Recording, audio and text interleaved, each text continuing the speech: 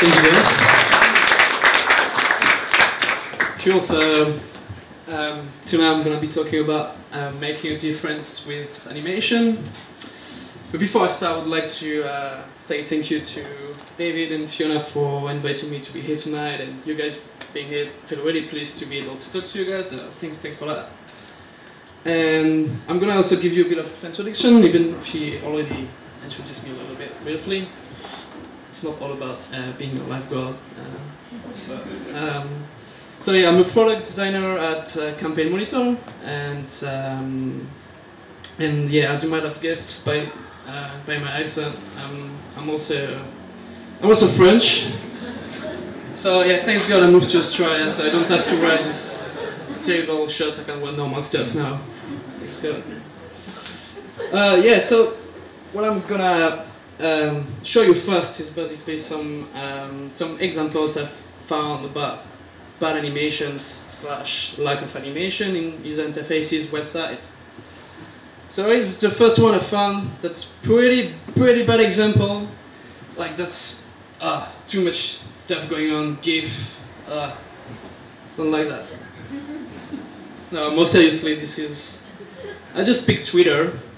Twitter.com, I'm sure you guys are really familiar with that website. So here's my feed, and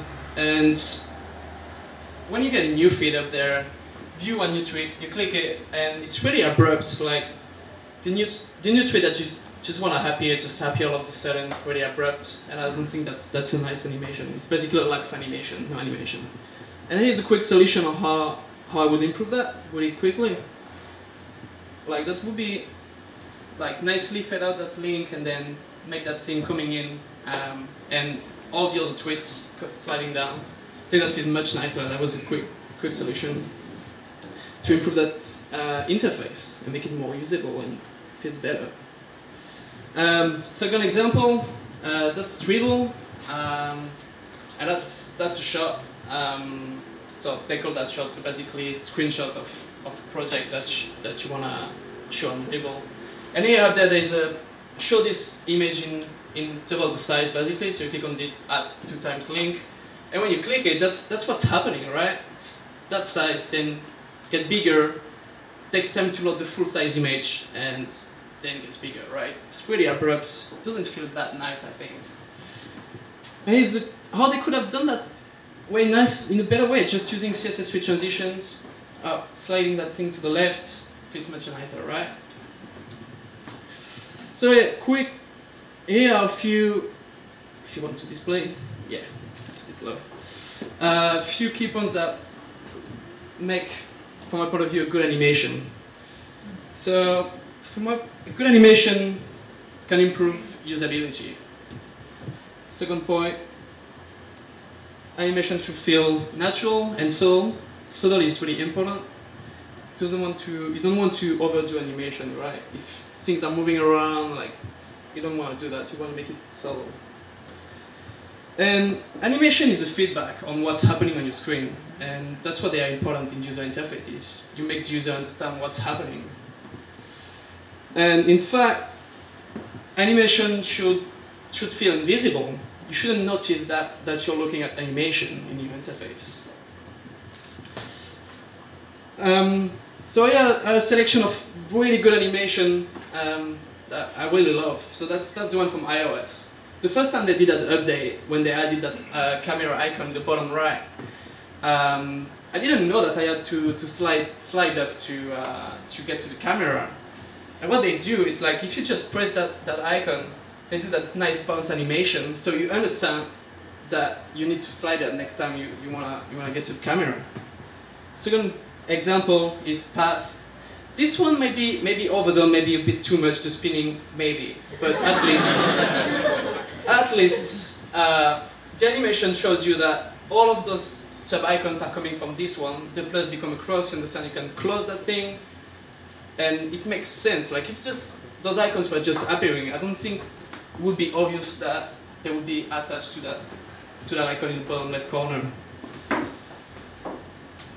Another example, I really love this one. Stripe is a payment solution, and basically at some point when you want to pay for a product on any e-commerce website that use Stripe service, you basically enter your phone number and they send you an SMS with a code that you need to enter in those fields up there. And what they do, just by adding some animation, they basically show you, hey, we're sending the code, we give you some feedback on what's happening. It's been sent, here we go, we just sent you a text message to whatever number. And that's good for the user, right? They understand what's happening, it's a better user experience. And in fact, the actual time to receive that text stays the same, but feels much better user experience, just by adding those little animation. So, now I'm gonna basically do a little case study of something I've been working on at Campaign Monitor. It's called Canvas. You can get some more information if you go to canvas.cm. But basically, Canvas is an online drag and drop tool that allows anyone to basically build HTML emails that look beautiful on any device, like from mobile to desktop. They are responsive. I mean, responsive for email. It's not really responsive, but it works on any device basically, and any email client, from Outlook, from the latest Gmail and all of that. So, and they look beautiful. Anyway, I've also got a quick video that explains what Canvas is, probably better than my words, I think. So here's the video. Hopefully. Oh. So here you pick the templates to design your email.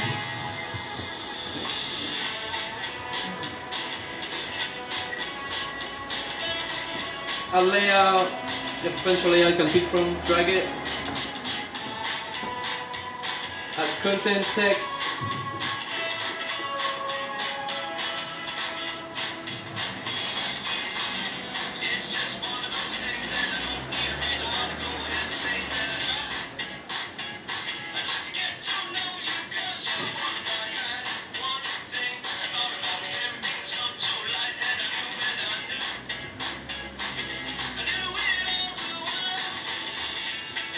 So it works on mobile, desktop.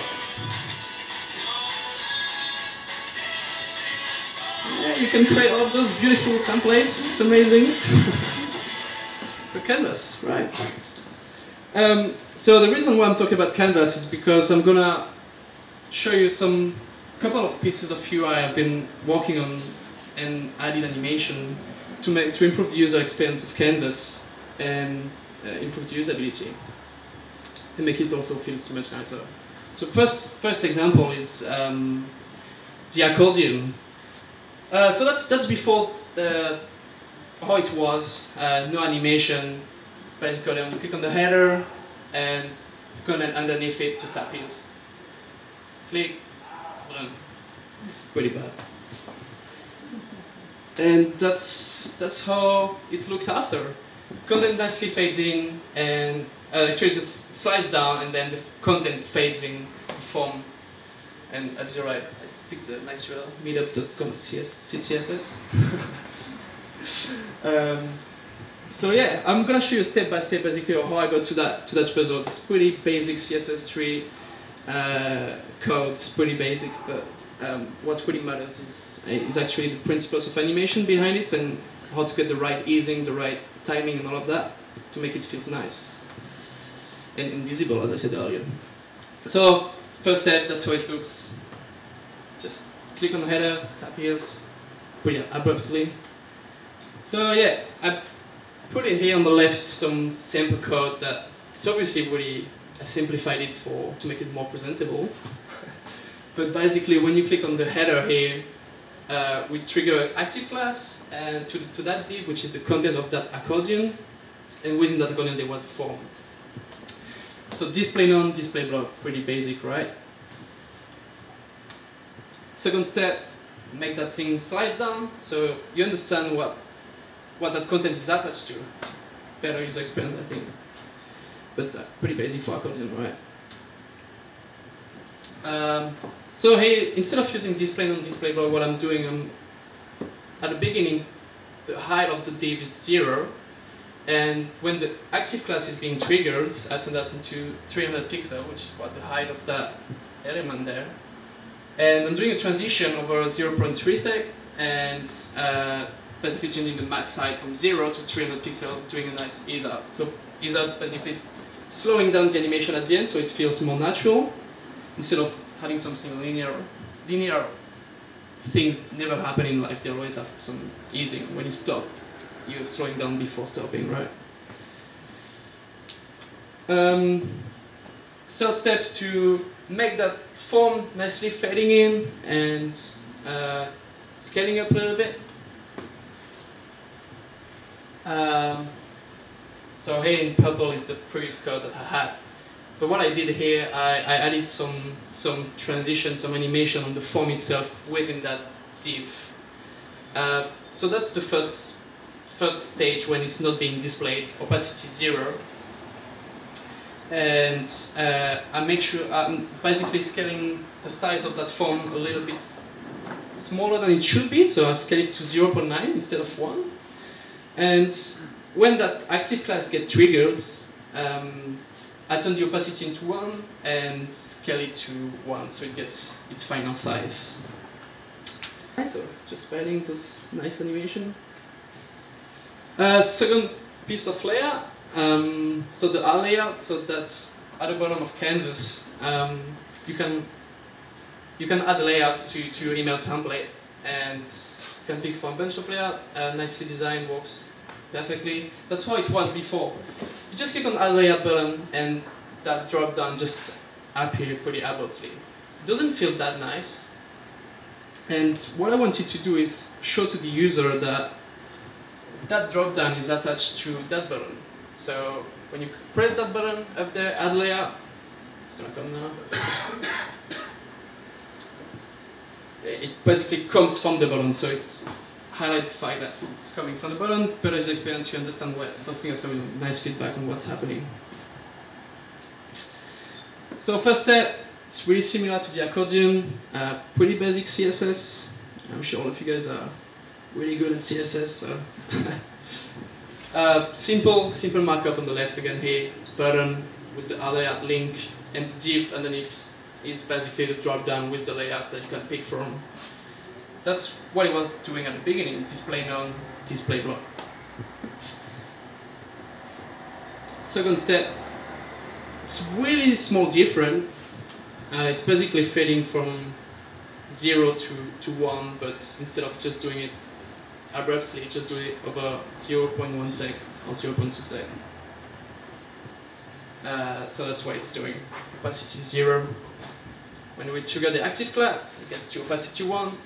And we're doing a transition over 0.2 sec on the opacity and adding a nice easing, so it feels more natural again. And last step, basically make that thing coming from the button. So basically here what I'm doing, I'm scaling that drop down up from like a small size and then making it come from the top.